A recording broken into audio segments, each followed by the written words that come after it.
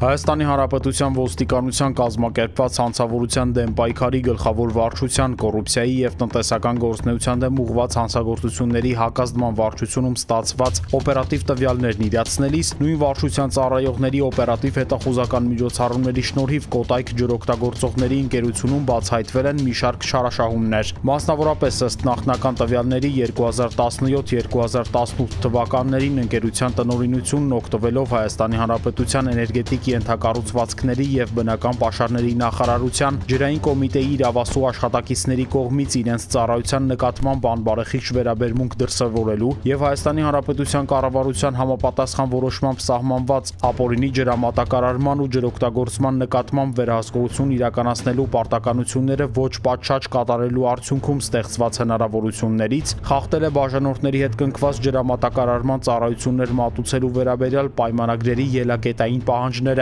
Ընկերության տնօրինությունը քննության այս պահին հայտնի տվյալներով առանց ջրաչափերի տեղադրման մատակարարված ջրի ծավալները խորանարդ մետրով գրանցելու փոխարեն գրանցել է հեկտարներով և դրանով իսկ բաժանորդներին փաստացի զրկել մատակարարված ջրի ծավալները վերահսկելու հնարավորությունից։ Ջրամատակարարման ընթացքում առաջացած 5-ից 30% բնական կորուստների ծավալները հավելագրել է ջրօգտագործողների հասույթների գումարների հաշվին և այդ տվյալները ներառել էլեկտրոնային մատյաններում, փաստացի ուռճացնելով մատուցված ծառայությունների ծավալները։ Դրա արդյունքում բաժանորդների կողմից ընկերության հանդեպ ունեցած դեբիտորական պարտքի հաշվեկշիռը ծանրաբեռնել է ընդհանուր 263 միլիոն 580 հազար դրամով, ինչի արդյունքում ջրօգտագործողների և կազմակերպության համար առաջացրել է ծանր հետևանքներ։ Բացի այդ, կազմակերպության տնօրինությունն ըստ նախնական տվյալների օգտագործելով պաշտոնեական դիրքը 2017-2018 թվականներին ընկերության տրանսպորտային միջոցների լիցքավորման թերթիկներում մուտքագրելով շահագործման նպատակով բաշխված ավտոգազի, բենզինի և դիզելային վառելիքի վերաբերյալ իրականությանը չհամապատասխանող կեղծ տվյալներ յուրացման կամ վատման եղանակով հափշտակել է նյութերի նախապատրաստման տվյալ փուլում պարզված առանձնապես խոշոր չափերի շուրջ 4 միլիոն դրամ։ Անզգուշությամբ ծանր հետևանքներ առաջացրած պաշտոնական անփութության, ծանր հետևանքներ առաջացնելով զուգորդված կազմակերպության ծառայողների կողմից լիազորությունների չարաշահման, առանձնապես խոշոր չափերով գումարներ յուրացնելու և մի խումբ անձանց կողմից նախնական համաձայնությամբ կեղծ փաստաթղթեր պատրաստելու առերևույթ հանցագործությունների դեպքերի առթիվ ոստիկանության կազմակերպված հանցավորության դեմ պայքարի գլխավոր վարչությունում հարուցվել է քրեական գործ և ուղարկվել քննչական կոմիտե նախաքննության։